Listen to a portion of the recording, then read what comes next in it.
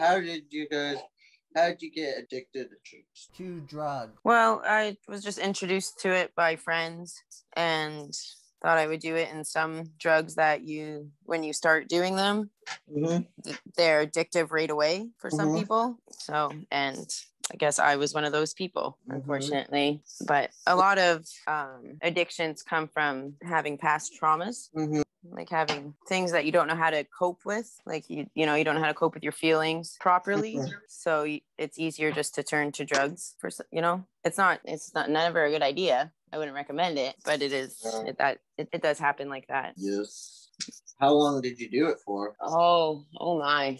I would say 20 years. Really? Yeah, 19 to 20 years into other drugs other than marijuana. Because marijuana is not that bad. It's the other stuff. Yeah, it's the other stuff that is more addicting, and it can be crippling at times too. Yeah.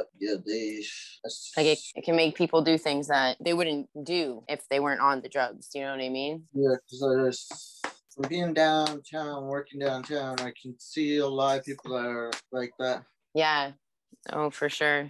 And some people, it messes them up. Yeah, like some people, they can be messed up for life. Nice. Oh, yeah, for sure. Even if they were able to get off of the drugs, it does so much damage to your body. Yeah. Especially your brain. Yeah, because I see a bunch of clients that come into place of work, come into my work, and they ask us for help all the time. Yeah.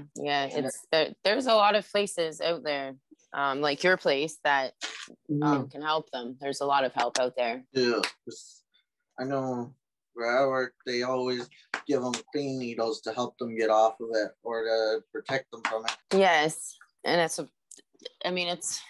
it's a controversial thing because it is hard drugs, but at the same time, don't want to be spreading diseases. So if we can control that, then that's at least one positive thing, I guess. Yeah, right. Better than. Yeah, because I've seen quite a few people come into my work. I just don't usually feel like I don't usually have to deal with the clients. Now I can't.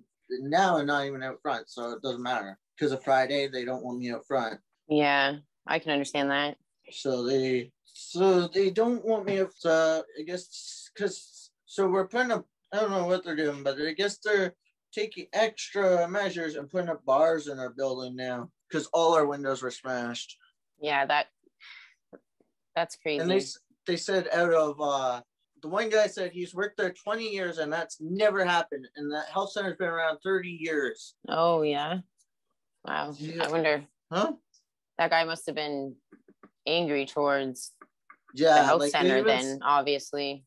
Yeah. Well, he's not going to be allowed to be around that building. He's not allowed there at all anymore. No. Because I'm there cleaning the sidewalk, usually. But now I'm not allowed to clean the sidewalk. They just want me to clean the back parking lot. Oh, to kind of keep you off of the main street? Yep. Yeah. Unless my boss tells me to. Because, they said... Yeah, I don't blame them. That's good safety measure. So, what was the worst thing that happened for you on drugs?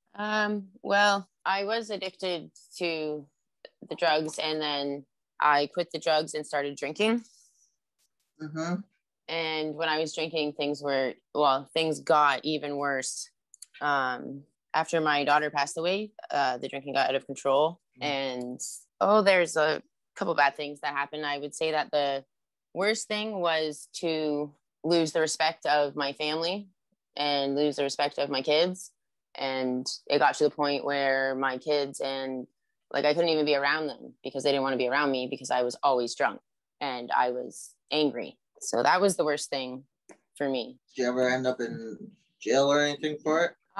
Well, I threw a safe out of my window once, and we lived on the main street above a bar. So the cops were called and I went to jail. I didn't get charged for the safe being thrown out or anything.